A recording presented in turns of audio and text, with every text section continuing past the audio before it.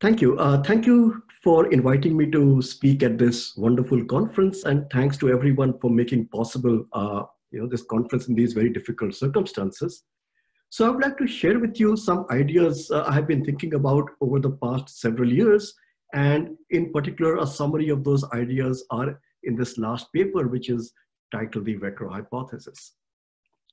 So let's begin with the black hole information paradox. So here I have a shell which collapses. Classically, all the stuff goes to the center, and then we produce these entangled pairs at the horizon, which you can schematically model as 0, 0 plus 1, 1. And there will always be small corrections of order epsilon coming from some quantum gravity effects. But in this picture, the entanglement of the radiation with the black hole that stays behind, well, that just keeps monotonically growing with time. While for a normal body, that entanglement should go to 0. And that gives us the information puzzle. Now, with the fuzzball paradigm for understanding black holes, we don't face this problem. So what is the fuzzball paradigm? You consider branes in string theory and make their bound states, because that's how you should think of black holes in the theory. At weak coupling, these branes might simply make some bound state whose size might be Planck length or string length. But then what happens when you increase the coupling to the point where you expect a black hole?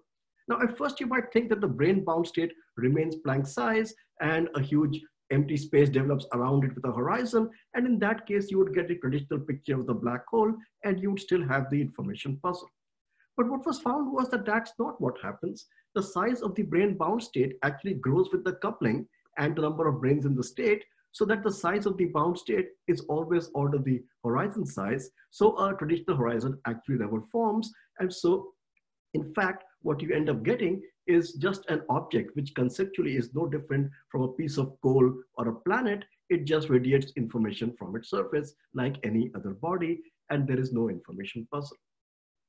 So in fact, in one sense, if you just accept that what we have been seeing from string theory is the answer, and now there is so much evidence that in fact it is, then the information puzzle is solved. Black holes are just like pieces of coal.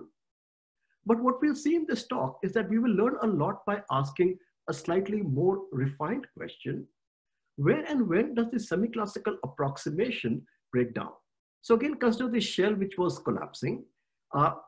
When it passes through its horizon radius given by these dotted lines, all curvatures are low. And then when it goes all the way near the center, in the region between the shell and the horizon, the light cones actually turn inwards. We are actually going to assume there are no large violations of causality in our gravity theory. Okay? But in that case, what is happening in the semi-classical picture at the center, it cannot actually influence what is happening at the horizon, because those two places are very far apart causally.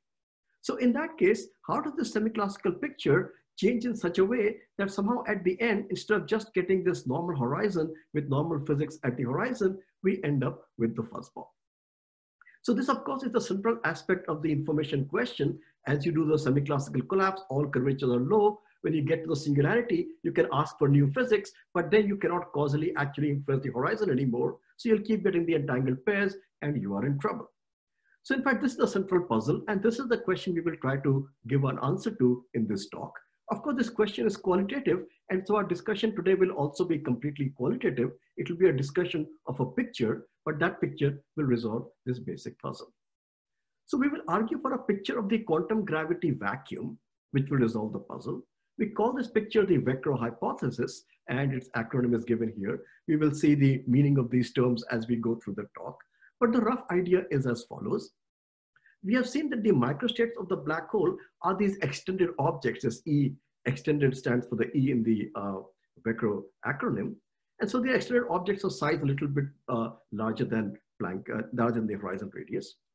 But if these are the real objects in the theory, then the quantum gravity vacuum, the state with zero energy, must contain virtual fluctuations corresponding to these objects. So here I have depicted the fact that around every point of space and time, there will be these virtual fluctuations of these fuzzball type configurations of all sizes around every point at every time. Now, you might think that the fluctuations of an object with size much larger than Planck length will be highly suppressed. And of course, you will be right. But the point is that if you look at on-shell fuzzballs, there are an exponential of S Bekenstein number of such objects, which for large R is a very large number. So in fact, there will be a large phase space of such configurations. And we will assume that this large phase space will offset this suppression so that overall these virtual fluctuations will remain an important component of our vacuum. So in fact, we'll have one more property of these vectors, the compression resistance, but we will come to that later on. But then this is the VECRO hypothesis. The quantum gravity vacuum contains an important component consisting of virtual fuzzball type configurations, and that this component plays a crucial role in situations where a horizon is predicted by a semi-classical theory. And so just when a horizon would have formed, what happens is that these virtual fluctuations, they turn to on-shell configurations and they resolve the puzzles that arise. So in this talk, we'll be talking about the puzzle that comes from what happens during gravitational collapse. But other puzzles which are addressed in that paper I mentioned is that it also resolves the bags of gold problem. It answers the question, are the Rindler black hole and cosmological horizons similar? They look similar at the classical level, but in fact they are not. They differ in their VECRO fluctuation. And in fact, we'll see that it can also impact cosmological issues like inflation, cosmological constant. And if I get a chance at the end of the talk, I'll talk about how it could change the picture of bubble nucleation. Okay, so let me begin with a brief review of fuzzballs. Lots of people have worked and contributed to the fuzzball game. I've listed some of their names over here. But again, just starting with the very basics, it goes back to this observation that if you try to estimate the size of a bound state of, let's say, D1, D5, and P charges, then the size depends on the number of branes and the string coupling. These are parameters appearing in the compactification, and the size which you estimate for this bound state is a complicated function of these variables. But in fact, remarkably, this complicated function you get is of the same order as the horizon radius of a black hole with those charges and that mass. So in that case, that's what suggested that, in fact, you never actually end up getting black holes in string theory. A black hole just doesn't form. And since then, many, many examples of explicit string solutions have been constructed for these bound states. And in each case, we have found that there is actually no horizon. You always get a fuzzball instead. And so the fuzzball conjecture just says that no microstate in string theory will have a traditional horizon, which is defined as something which has the vacuum in its vicinity, where you get pair production up to order epsilon corrections of the kind that Hawking was envisaging. In fact, you just get a normal body with a surface, and the radiation then depends on what you have on the surface. You might at this point ask, how did we bypass the various no-hair theorems for classical gravity? And in fact, there are special features of string theory with extra dimensions, extended objects, Chern-Simons terms, etc., which in each case allow you to bypass these theorems. We could still ask though, what about the spirit of something like Buchwell's theorem? If you take a fluid sphere where the pressure is decreasing outwards and the radius is greater than less than 2¼ m, well then you put the pressure to 0 at the surface of that sphere, and if you integrate the pressure balance equation inwards, you find that the pressure will diverge someplace before you reach R equal to 0. You will then say it's not a good solution and must therefore collapse to make a black hole. Well, let's just look at a toy model, which will help us understand a little bit of how all these extra features of a theory like string theory can help us evade these puzzles. Take a geometry which is Euclidean Schwarzschild plus time. So it's a geometry in 4+1 dimensions. These 4 dimensions make Euclidean Schwarzschild, which has geometry for cigar with a compact circle labeled by this coordinate tau. Tau has this periodicity over here. And then I just tacked on an extra Minkowski time. This entire geometry is a solution of the vacuum Einstein equations in 4+1 dimensions. But let us dimensionally reduce on the direction tau to get a 3+1 gravity theory coupled to a scalar field which comes from the size of the tau circle. That scalar field has the normal stress tensor of a minimally coupled scalar. And from the point of view of the 3+1 theory, you could now ask, why is this shell or scalar field not collapsing inwards? Why is it staying where it is? In fact, if you work out the stress tensor of the scalar field, you find that its components diverge as you get to the tip of the cigar. So this is actually singular from a perspective of somebody who was trying to do a Buchwell type analysis, and you would discard this solution.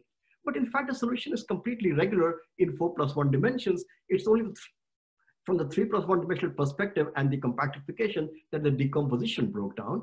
And so in fact, the overall solution is completely regular and just stays in there, even though the pressure seems to be becoming sick in some fashion. So we can keep this at the back of our mind as a toy model of the fuzzball for what's going to follow. In general, fuzzballs are made with lots of extra things like strings, branes, fluxes, and so on. But for present purposes, you can just imagine we have these little things. Each of these little things I've drawn here, you can think of as one bubble of Euclidean Schwarzschild, and these bubbles are fitted together in a way that they hold themselves together to make some kind of a bound state. And I'm not saying fuzzballs are really have to be anything like this in any particular detail, but is it just a good toy picture to keep in your mind for the purposes of what we are going to discuss qualitatively in this talk? Let's then get back to our causality puzzle. So here was the puzzle. Let's take a shell which is made, let's say, of massless gravitons. So it's collapsing at the speed of light. You can just, that gives us the stiffest contradictions. And then at some point it'll pass through its horizon, at which point the curvatures are still low. So it seems there's nothing which can stop that. And then once it goes inside, even though new physics can happen, because the light cones point inwards, how does it actually influence what happens at the horizon? We will in fact assume causality because as far as I know, string theory does not manifest any large violations of causality. So if curvatures are low throughout a space-time region, then we will assume causality holds to leading order. You can always have small corrections from any quantum gravity effects anywhere. And causality means the signals do not propagate outside the light cone, and there are no non-local interactions between points that are space-like separated. Again, there can be small effects, but not large enough to suddenly change my horizon completely. Well, in that case, how do we actually go from a picture which was giving us this to actually making a fuzzball? In fact, you can make the puzzle even more precise by looking at what I call partial shells. So this was again my shell which was collapsing, and this was the horizon radius. Let's consider two situations. One where we allow the shell to just go through its horizon, and then we do expect in the classical theory, or in fact in the full theory, for a black hole to form. But then the other thing we could do is, when all the shell reaches the radius, let's say like 4m, we just stop all the other parts of the shell, but one little piece we allow it to go in. And in this case, you actually don't expect a black hole to form, because a little piece of the shell is almost like a planar Eichelberg's axial wave. And when Eichelberg's axial wave passes through any point of space, then that point of space just has local quantum gravity fluctuation, of course. And when the wave passes through, it may mess them up a little bit. But once the wave is gone, the space-time returns back to the vacuum. So in fact, nothing actually happens. There's no memory of that left once you pass it there. And so if you could actually look locally at each of these pieces, even in this case, you would see that nothing should happen, and the thing should just semi-classically go to the center. So then you just get tracked by the causality puzzle. But now you can begin to see why we are thinking in terms of VECRO fluctuations as the things which will come and solve our puzzle, because these fluctuations have an extended size, and in fact, they can therefore feel around the scale of the horizon that we are going to create. And so they can know whether the entire shell is coming or only a part of the shell is coming. And so in fact, what we are going to argue is that these virtual fluctuations of large size, which are not suppressed because there are so many of them, the phase space factor overwhelms their action for suppression. These VECRO fluctuations are the ones that will actually will see that the entire shell is about to make a black hole, and they will actually become on shell instead of virtual fluctuations at the point where the black hole really forms. So that was a qualitative picture of where we are going. And so now let's take a slightly more detailed look at the VECRO hypothesis. So again, for that, we've been saying very roughly things like virtual fluctuations, but what really is a virtual fluctuation? So if we just take a free scalar field, for example, then you can look at each Fourier mode phi k. I've plotted its amplitude on the x-axis and the potential of that on the y-axis. And that's just a harmonic oscillator potential. And because I'm in the vacuum state, I just get the vacuum Gaussian as the wave function. Well then, the wave function has a tail which is going into regions where pi square is negative. And that's what we just call the virtual fluctuation. You don't actually have an on-shell oscillating wave function there, but you do have this tail where the pi square is negative, and you can call that the virtual fluctuations of scalar field particles in the vacuum of this scalar field theory. Now, suppose the scalar field actually arose at the size of a compact circle. Then this is the compact circle that I have drawn here. And then when the circle size fluctuates a little bit up or down, well, those are exactly this tail out here. But in fact, you can also have large fluctuations where the circle pinches off and you make a new topology where you create a hole in the middle and the rest of it closes off like a cigar. That's a bit like the model we had for the Euclidean Schwarzschild, which was our toy model for the fuzzball. So in fact, there is a part of this tail which goes into the region which is not captured by the scalar field. It's actually into the region where we have these new topologies which give rise to fuzzball type configurations. And so again, as we had said, bound states of these kinds of local Euclidean Schwarzschild was our toy model for the moment of what the fuzzball was doing. So let's continue with that picture for a moment. So then let's ask, how do bound states show up in the potential we were just sketching? So you could have virtual fluctuations of the fundamental field, let's say electrons and positrons, but then you also expect that bound states like the positronium or even a benzene ring would show up as fluctuations in the vacuum. Now, an on-shell positronium state is orthogonal to the vacuum. So what do we really mean by saying there are fluctuations of the positronium in the vacuum? Well, what really happens is that the way a bound state manifests itself in these potential diagrams we have been drawing is that if we draw the configuration space of all configurations in the theory on the horizontal axis and the potential for that configuration on the vertical axis, if I just had E plus E minus in the theory, I would have a potential, let's say, like this purple curve. But if there are bound states like the positronium, then in those directions of field space where the bound states form, we simply get a lowering of the potential. And so here the potential gets lowered correspond to the bound states in the theory, and then the vacuum wave functional actually spreads a little bit more because the potential is lower, and this wider spread of the vacuum wave functional is how we see the existence of virtual fluctuations of these bound states in the vacuum. Well, then we come to the question we had noted before, which was very important. The fluctuation to any one large fuzzball configuration will be highly suppressed. You can write it as the probability as something like exponential of minus an action, and the action you could write as energy times time. And if I put the energy to be the mass of a black hole in d space dimensions, and the time also be just like the crossing time, then in fact the suppression you can see is rather large when R is much bigger than LP. But then, as we said, there are a large number of fuzzballs. If I write that number as e to the s Bekenstein, then you find that the exponent you get over here is such that this p times this n, the p is small and the n is big, but at least for on-shell fuzzballs, this two can cancel and give you something of order unity. So the suppression is indeed, in this case, offset by the large degeneracy. Now, of course, we are going to talk about virtual fluctuations, and we understand much less about that. This was for on-shell fuzzballs. And so we'll just make as part of our hypothesis that the part of the wave functional which leaks in these VECRO directions is actually going to be significant even when we come to large VECROs because of this offset between the large phase space and the suppression.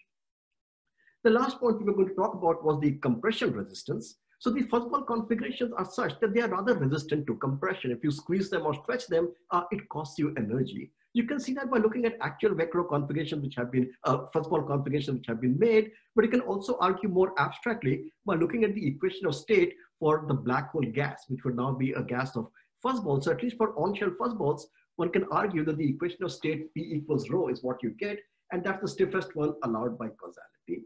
So anyway, we'll just assume that whatever we have learned from on-shell fuzzballs also applies to the configuration which show up in their virtual fluctuations. And the scale we learned for the compression energy in that case is that if you take a VECRO of radius RV and you compress it to a radius 1 minus delta times RV and let delta be order 1, suppose you compress it to half its size, then the amount of energy increase you get is of order the mass of a black hole with radius of the order of RV.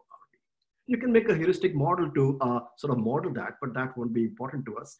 I'm just saying that the compressibility is what I just said in words over here. So anyway, with all this, we have arrived at a qualitative picture for the behavior of these VECRO fluctuations. There are these virtual fluctuations around every point. They're extended. They are very numerous. So this is an important component of the vacuum under this hypothesis, and they are compression resistant. We have some picture of what these virtual fluctuations should behave like. Let's now see how it comes back and solves a puzzle.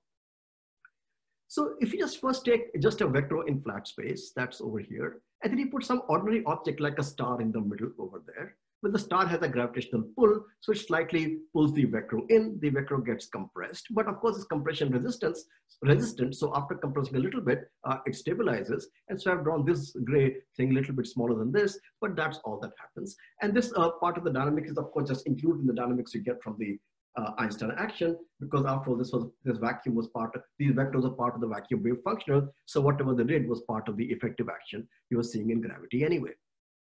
But now let's look at the situation with gravitational collapse. I have a dust ball which is now collapsing. Once it goes inside the horizon, the light cones turn inwards, and finally now this ball can't stop, and so the whole thing goes to a singularity. That was the traditional picture of black hole collapse. But now we have to ask, what are the VECRO fluctuations doing? Now, inside the horizon, as we said, the light cones point inwards. So any VECRO fluctuation that you have over here, it also cannot be a stable configuration which just stays where it is. It must keep compressing just by the structure of light cones. It cannot stabilize. Now, if it keeps on compressing, then an order unity compression of the VECRO actually distorts the wave function completely. and it distorts it to the point where the VECRO actually turns into an on-shell fuzzball. So in fact, we'll see that because in this case, the compression must keep going on and on, the vacuum doesn't just change a little bit and stabilize in its wave functional. The wave functional has to change by a large amount. And that's what I've drawn in this picture over here. You have the vectors which are inside the horizon. They're forced to keep on compressing. And so that's what's special about when you make a horizon. Once you make a closed trap surface, these vectors have to keep on compressing. And then at some point, they start turning into on-shell fuzzballs. That's depicted by these dark rings over here. And then over a time of order of few crossing times, you actually end up with an on-shell fuzzball. So in terms of the potential graphs we were drawing, this was the wave function we had. These steps of higher and higher energy were in fact the vectors of higher and higher, larger and larger size. But now what is happening is the vectors which were larger, the ones which were of the order of the horizon size, under the attraction of the star, the very intense attraction you get near the horizon, their energy rose very steeply. So the part of the wave function which was leaking over there, well, that must actually squeeze inwards. And in squeezing inwards, it actually becomes oscillatory in part of the region where you actually had VECRO configuration. So in fact, that's literally what we meant by these pictures, that the wave function actually turns from being just in a region where pi square was less than 0, part of the wave function only over the VECRO configurations, that now has pi square greater than 0, which just means you formed on-shell fuzzballs. And that is our picture for how the puzzle is actually resolved, the causality puzzle resolved, and you actually end up making the on-shell fuzzballs. So as an illustrative model of what just happened, you could look at something as simple as the Schwinger effect. So take the two plates, one positive and one negative, and let there be a very large number n of flavors of the charged particles. So, you know, the vacuum gets polarized, but if I choose the separation between the plates to be less than a certain critical value, I cannot actually create on-shell particles of E plus E minus. So the vacuum is highly polarized, but there are no on-shell particles. But if I increase the separation of the plates now to be larger than this critical value, then I will indeed get a cascade of on-shell particles, which will just, there'll be a very large number of them because I've taken a large number of flavors. Now, suppose somebody had not realized that the vacuum had this very high polarization from these large number of flavors of charged particles. This large number n is like the large degeneracy of possible vectors that we can have. Suppose nobody thought much about the vacuum polarization, then when he actually crossed the critical distance and suddenly found a whole cascade of on-shell particles coming, he would be surprised what happened here. But then if he had always been aware of the fact that these polarizations were there, then in fact, all that happens at the critical transition is that things which were getting close to being on-shell now actually just turn on-shell. And that's essentially what we are saying also happens with these VECRO fluctuations. The vacuum actually has a large number of these virtual fluctuations. They're all just part of the vacuum wave function, but they cascade to on-shell fuzzballs once these VECRO fluctuations suffer an unbounded compression, which comes when they're inside a closed trap surface. So that is our picture. Let's just take a couple of minutes to say how this might influence things that we see in cosmology. So this is completely speculative, but just to tell you how it could be of interest. We said a black hole has a closed trap surface. And that's why vectors inside there just cannot be stable. They have to keep compressing, and then these structures just get destroyed. Now, cosmology is just the opposite. Under T2 minus T, it's the same, but because we have an expanding cosmology, we have anti-trap surfaces. And now you can see if we have a VECRO which is bigger than the size of the cosmological horizon, then it is actually going to be torn apart. So in fact, there just can't be any vectors this time which are larger than the horizon, just like here you couldn't have vectors which were smaller than the horizon. So in fact, an important ingredient to think about in cosmology as well is now in any space-time, an important thing to think about is what's the number density of vectors as plotted with the vector size RV. So in Minkowski space, we said we have vectors of all sizes, but in the cosmology, the vector size actually has to trail off and end at order H inverse. So let's see what this might do in a situation of bubble nucleation. So suppose I have a scalar field with a potential which has one metastable minimum, and at that I would kind of, if the field is here, I get a de Sitter space, and that's drawn out here in blue. But if the field tunnels down to this zero energy configuration, then I will get a bubble of flat space-time with some radius r, and then this bubble expands. This thing in black here is the bubble wall, and as r goes to infinity, the speed of the bubble wall goes to infinity. It goes to the speed of light. So why does it go to the speed of light? Because the energy we get from the potential drop from here to here is proportional to the volume. And the energy which is in the bubble wall is only proportional to the area. So as R becomes big, the extra factor of R here is made up by the fact that gamma, the boost factor, goes to infinity, which means V has to go to 1. But now we should actually ask, what are the VECRO fluctuations doing? In the de Sitter phase here, the VECRO fluctuations were limited in size by H inverse, while flat space needs VECROs of all sizes. So in particular, if the flat space region has size R, we need VECROs all the way up to R. But to make a VECRO of radius R needs at least a light crossing time across that distance. For example, if you want to make a benzene ring fluctuation, you must at least have time to go across the diameter of a benzene ring. But that tells you that the flat space region can only expand at a speed which is less or equal to half the speed of light, which means gamma must remain of order 1.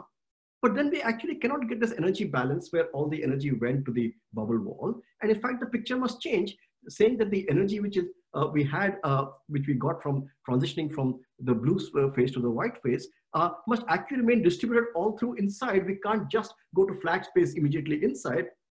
We have to slowly trickle down to the flat space, and the bubble has to actually expand slowly, all the while depositing its energy all through this bubble. Now, I don't know if this is completely going to be the right theory here, but I think it's very interesting because one of the early studies of bubble nucleation, they were actually having this difficulty that the energy all stayed in the bubble wall. But in fact, if the energy distributed themselves all throughout, it was better for what we see up in the sky. So in fact, if these effects are there, they may be very relevant to cosmology. Okay, so let me— Sorry, Samir, 3 minutes. Thank you. Okay, so let me just go to my summary, where I would like to remind people that when we talk about the black hole information paradox, we should always focus on what we have learned from the small corrections theorem. So this inequality actually makes the puzzle precise. And so let's just remind ourselves of what this theorem is. Suppose we make two assumptions. Here's a black hole creating entangled pairs. The pair member B is outside, C is inside. And so leading order Hawking effect, let's say, is modeled by 0, 0 plus 1, 1 entanglement. But now we allow small corrections. So in fact, we add a small correction, some epsilon k times the orthogonal state to this basic pair state. The second thing we allow ourselves,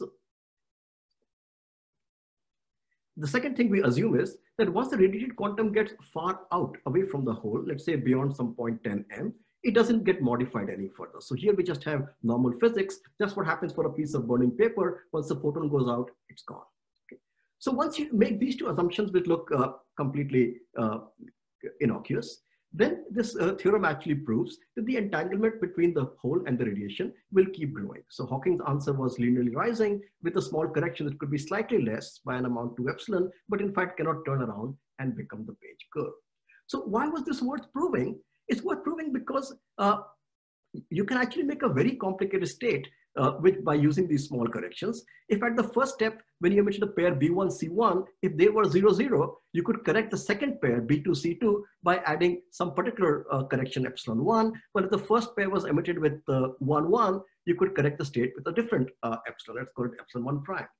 And you can see after n steps of emission, there are 2 to the n correction terms where every thing which was emitted depends on all the previous steps you emitted, but always with small corrections. And then you might think, because n is very big, maybe even with small epsilon, the corrections accumulate and somehow could manage to bring your page curve down. But what this theorem does is it tells you, no, you cannot do that. Okay, so I think this is very central because it gives you two very sharp solutions to the information puzzle, which I call the fuzzball paradigm, and for lack of a better word, let me just call it the wormhole paradigm. In the fuzzball paradigm, you do not actually have the vacuum around the horizon. And in fact, you don't have normal pair equation of states. It really burns like a piece of paper and the page curve comes down. There is nothing novel there. And in fact, when you add the VECRO hypothesis, you solve all the puzzles in a consistent way that we've had with quantum gravity. In the wormhole puzzle, on the other hand, in the wormhole picture, one assumes that here we actually have a state which is close to the state of the vacuum. And we do produce pairs, which at least when you look at a few pairs at a given time, they actually behave like what Hawking had. But in this case, you must do something new. And in fact, we have been seeing very interesting new ideas come up. Some part of the interior of this black hole is not like in the piece of coal. In a piece of the fuzzball is really like a piece of coal, inside, outside, everywhere.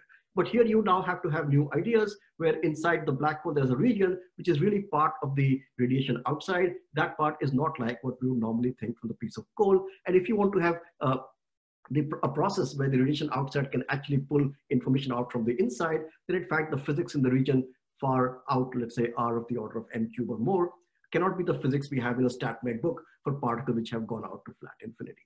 So I think there are very interesting and ideas here, but I do not believe that they are correct, because in fact, we get a complete solution of the puzzle in string theory by just finding that when you actually make states in the theory, they just look like ordinary pieces of code. They just don't have a horizon, and there is nothing further to think about.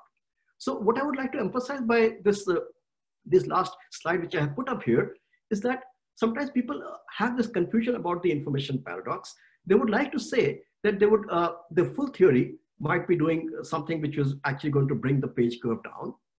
And just these small little corrections that they have can encode the corrections and do what they need. But that is not true. When someone says they have approximately like a black hole in some classical limit, the question you should always ask is, well, do you actually have an entangled pair like this? Are these two equations true? If they say no, then you have to say, well, how did you go to your gravity theory and break the no-hair theorem? You need something like a fuzzball construction, which only works in the full string theory, and you have to go and do that. If they say yes, they do have this kind of pair production up to small corrections of order epsilon, you cannot actually have, if you say, I don't want any non-local physics, you actually cannot get the information out. So I think this is a very important distinction to maintain when people just say the black hole is almost semi-classical, it's almost classical, but I have small effects. The small correction theorem tells you, no, that is not so. You have to be precise. Once you assume this, you will need new physics. Either you'll have remnants and baby universes, or you need non-local physics to get the information out, but you can't have the whole thing burning like a piece of paper. Okay. Thank you very much. Thank you for your attention. Thank you. Let's thank Samir for a very nice talk. And now we have 8 minutes for questions in order to start the next talk on time. Please raise your hands for questions. Surat? Hi, Samir. I just wanted to clarify an issue about the small corrections theorem. There's a sense, of course, in which I think you would agree that one can have small corrections to ordinary correlators and not violate this theorem. But what you're really talking about when you say small corrections is that the full wave function cannot have small corrections from Hawking's computation. Is that correct? And if that is correct, I mean, what implications does that really have for the question of an experience of an observer who's trying to fall through? Because generally, if you have an observer who's trying to make physical measurements, that observer doesn't try and obtain fine-grained details of the wave function, but just of simple observables. Yeah, good. Yeah, thanks for that question. I think that really brings us to the heart of exactly what I was trying to say on this last couple of slides. I have always maintained that if you want to address the information puzzle, you have to talk about the wave function. This is a puzzle about the entire wave functional on a complete Cauchy slice and what you get from the semi-classical evolution and why it is not agreeing with what you would like from something like the page curve. And the small correction theorem tells you that small corrections to each particular entangled pair near the horizon, if you only allow small corrections, you cannot solve the puzzle without having non-local effects or some new physics, which is far away from the black hole, new physics far from the black hole. So it is indeed a statement in terms of the wave functions. So that's why I think when people talk in terms of operators or endpoint functions or two-point functions, I think they always miss the puzzle.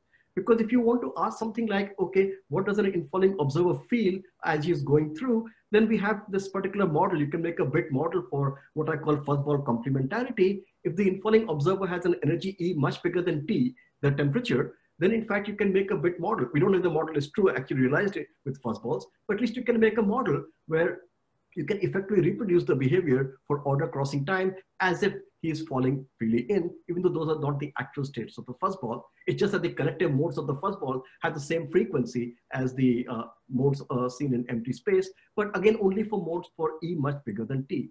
The important point to always ask about the information puzzle and for the page curve, which we have, for example, up on the screen, is for quanta of energy T, because those are the Hawking quanta. For those you ask about the state, you ask for the state of each pair which is emitted. You don't care what happens once a pair goes far inside. Once a member falls far inside, anything can happen to him. It's not important for the theorem. You only want it once the guy is outside, you don't touch it anymore once it's beyond 10 M.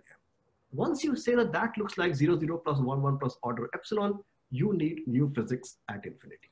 That is the lesson. And I would agree with you that if you just look at infalling observers and things like that, there are many effective behaviors you can have, But again, they are for E much bigger than T, and that's not exactly the information question. I call that the info question. Fine. Just one. Even if you look at observers who are spread out all over the black hole and make low energy 2-point functions, even they would see the same as the conventional geometry, right? It's only someone.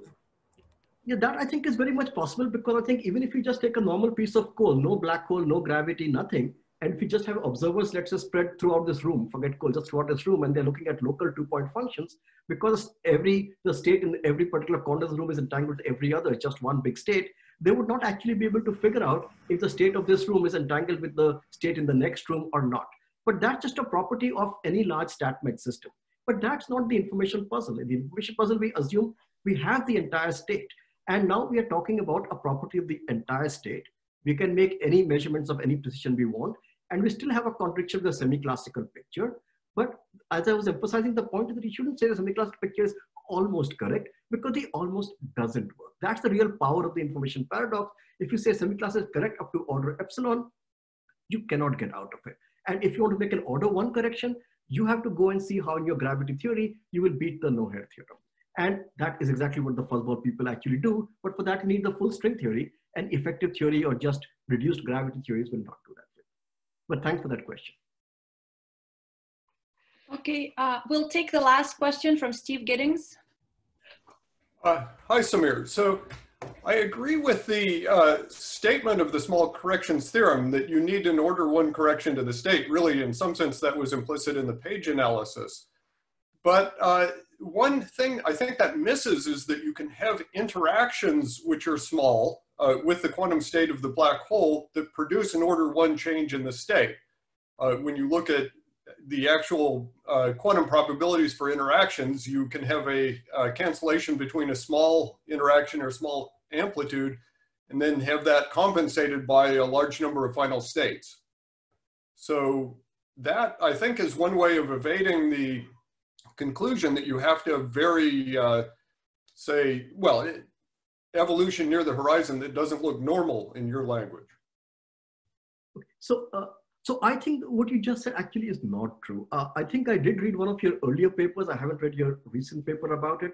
And I think there was a step where I can point to that something is behaving in a way which is not allowed by unitary analysis. But somehow I don't actually have that in front of me right now, so I'm not able to tell you exactly what I had in mind.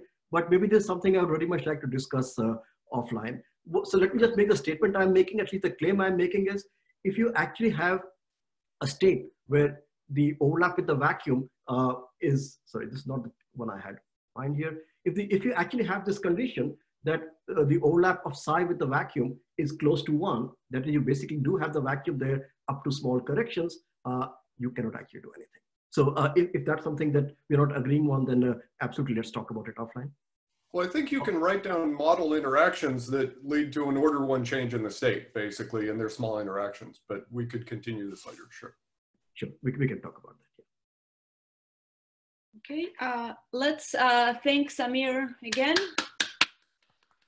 And we're gonna move to the next speaker. Our next speaker is Jeff Pennington from Stanford. He's gonna talk about replica wormholes and the black hole interior.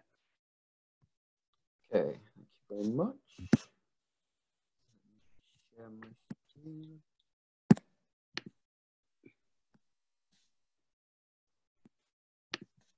Okay, is that working? Can people hear me, see the screen, stuff like that? Great. Yep, okay. Awesome, so yeah, thank you very much to the organizers for inviting me to give a talk. My talk is called Replica Wormholes in the Black Hole Interior. It's about this paper that came out last November, which was with Steve Schenker, Douglas Stanford, and Jianbing Yang. And there was a paper that came out the same day by Almiri, Hartman, Maldacena, Shagulian, and Tedjini. And really a more accurate title for this paper would be section 2 of Replica Wormholes in the Black Hole Interior, because that's all I'm actually going to talk about. Douglas is going to be talking next, and as part of his talk, he might talk a bit about some other aspects of the paper. So what is the sort of claim of this paper? It's very simple. It's that we can successfully calculate the page curve for an evaporating black hole just from a gravitational path integral. And a more precise version of this claim in this talk, I'm just going to be talking about a very highly simplified model. It's not really an evaporating black hole at all, but it is a black hole with an information paradox. And the advantage of that model is that we can do very, very precise calculations in it. You can do the full path integral in that model and so on. And so we can really calculate anything you might want to calculate. But it really seems to be the case that the sort of basic story of how these calculations work is very